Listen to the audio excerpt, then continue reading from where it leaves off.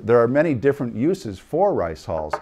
In this case, we've got just the pure rice hull, and we have a customer in Iowa who will actually spray on a Marigold extract, 21% Marigold, which is very expensive, and they have to uniformly distribute it amongst all these, the surface area of the rice hulls.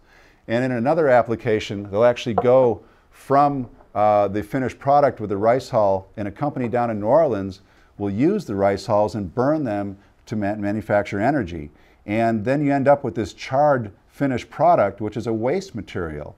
But there's a customer who then will take this product and put it in the Rollo-Mixer, and they'll spray on an oil to dedust the rice hull and then apply that in the steel industry. So there's many uses for rice hulls, and in this particular product is very well traveled, as it starts off as an original rice hull and then becomes many things.